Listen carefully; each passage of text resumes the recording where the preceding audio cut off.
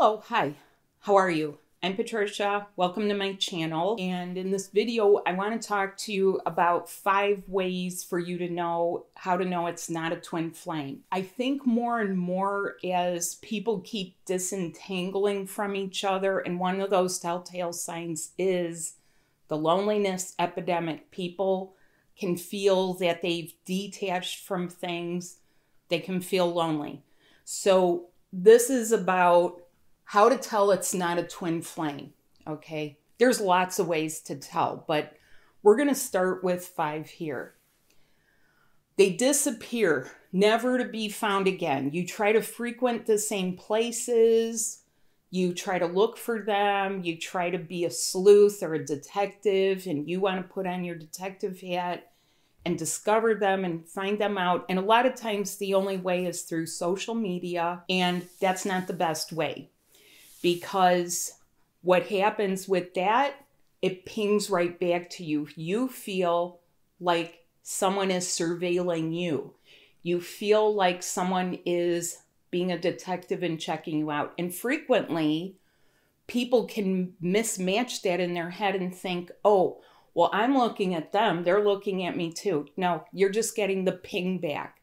You are in the closed system of the ego mind where it just boomerangs right back to you. So that is one of the telltale signs. Another one, they are not seeking an intimate, fully committed relationship, okay? So whether it's friends with benefits or it's not even friends and they cannot commit to you, and even if they want sex, they do not want to be intimate.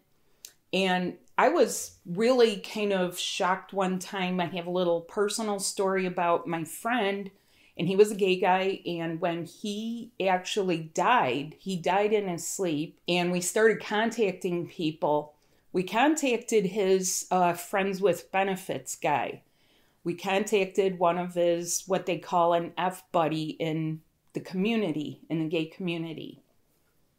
The guy had no feelings whatsoever. He was like, oh, wow. Yeah, I think he was kind of a nice guy. He was totally disinterested. And we were a little bit shocked about this. It also told us a little bit about our friend, that sometimes people are just seeking some relief and they don't care. When you're a real twin flame, when you are a real activated person, whether you're an ascending person or you feel like you're here for a divine counterpart or a twin flame, those things don't feel right to you. Somebody not committing to you doesn't feel right. It doesn't feed your heart. It doesn't feed your spirit. And your soul is like, we're out. We don't even want that person.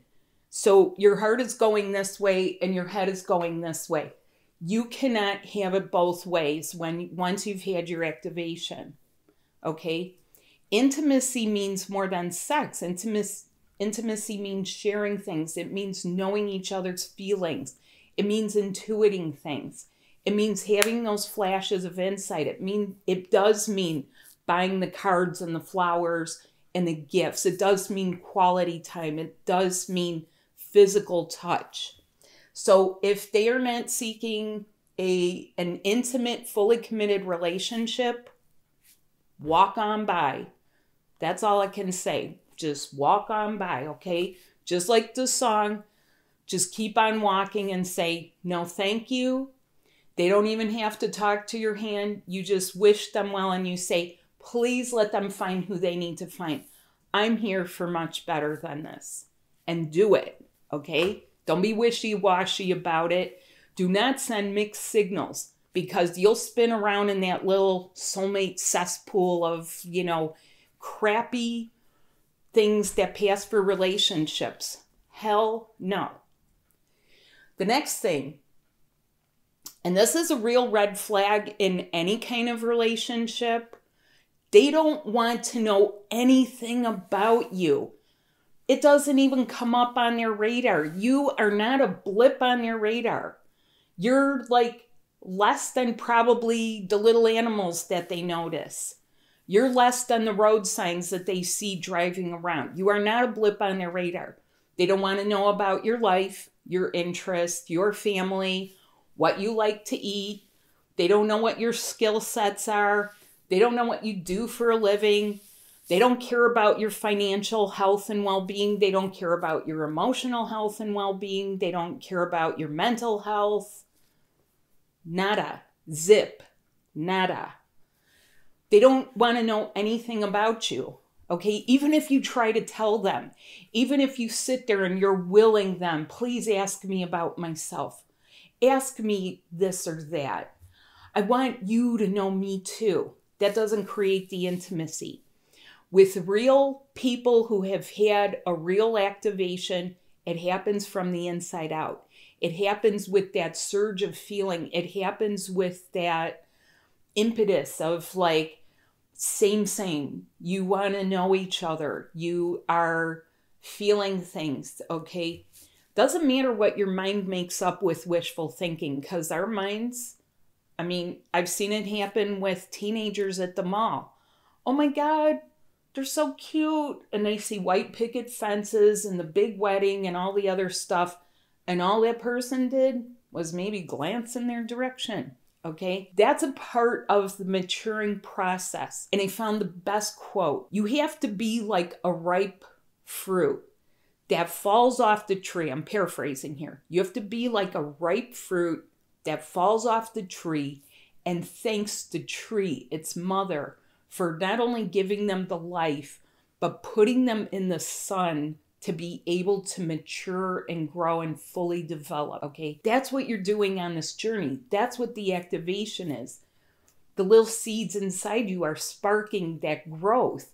And even if it's growing in the dark inside you, it's still growth in the dark, the way, you know, flowers come up, okay? We're heading into a season change as I'm doing this video. So you're gonna feel a lot of pushes and nudges to get change in your life. So they don't want to know anything about you. Now, what if you do have the type of interaction where you do talk? They trauma dump, but then they don't care how you feel. They don't care what they're doing to you. They don't care how they've disrupted your life. They don't really extend themselves. They don't offer the same courtesy. They think you have a problem. And this goes beyond narcissism, okay? A lot of people get real indignant and they're like, oh, well, they're a narcissist. And some people take that further and they're like, well, if they are a narcissist, then they must be my twin flame. After all, everyone's twin flame is a narcissist, right? After all, everyone's twin flame should make them a better person. No, your higher self makes you a better person. The outside world is a reflection, a mirror of yourself. We've separated into these separate bodies so that we can really gain knowledge of ourselves, so that we know who we are. And sometimes we've got lost. We compromise a lot in relationships. We've lost ourselves. We give up, we roll over and play dead. We're afraid. We're afraid of other people's angry reactions. And that stymies a lot of people. That puts people into the mode where they are just frozen in time. So are they trauma dumping on you? Okay, let's give you an example. It's a married person. And they're telling you all about their terrible spouse. Okay? Never minding that they're telling you and not their spouse, or they're telling you and not telling a counselor. They're not seeking real help. They're not doing their work. They are not paying attention to themselves and what they really should be doing, instead of trauma dumping on you. Telling you about their relationship. And every time it happens, you might be thinking, this is a time. This is a time where they break away. But no. All they did was they dumped off their garbage onto you, and there you are feeling like crap, full of garbage, full of their emotional garbage and their mental trash and the stuff that's in the relationship. It doesn't matter if he or she doesn't love the person that they're in a relationship with. Feel yourself, be yourself, stop doing and start being a human being. Be. When you are being, you're using your light body as the real being you are. And that's what doing the work is about. It's about being able to put that love into structure so that it deflects this stuff, or that you begin to see it for what it really is. Because otherwise you get lost in all the junk that's, out there. There's a lot of misinformation. But my work is intended to help you to feel, heal, and discern. Next thing, they're disinterested. They're not interested in doing anything or introducing you to people or things in their life. They don't want to have sex with you. They don't want to introduce you to their parents, their circle of friends. They arrange to meet you, separately. They go out and do things that you're not included in. And this happens sometimes even when you are having a relationship or you think you're having a relationship, okay? They ask you if they can see other people. There's another thing too. They want to go off and do their own things. They go partake in things that, are addictions again. You're not going to heal them from their addiction. The only people that can truly heal each other are the true twin flames. You can't even do it for a divine counterpart. You could live with someone. Are you intending to be a fully committed relationship person who is in love and in passion and gets the cards and flowers? Or are you just an enabler? You have to ask yourself that. Are they disinterested in letting you partake, participate, see, meet any of the people, places, things in their life? And you have to ask yourself, do you even want to? Okay? Do you even want to know? Because if you think that the journey is just really about, well, we're just going to go off the grid and, that's really not what happens, because there is a really wonderful thing that happens. You want to re-engage with the world. You want to see what the world has to offer. You begin to feel like the world is your oyster. That's what I call it, where, things are more open. You really are being the being that you are. So the main thing that you have to do to be able to tell is learn how to develop your light body. Okay, there is a brand new structure with brand new chakras, Marma points, and alchemy points. We're holding a webinar. The links are below, or see us for a one-on-one session, coaching, books, pre-recorded webinars. Do you feel like a lot of this stuff is getting to you and you're just not really sure why? Try my Empaths and Healers recorded webinar.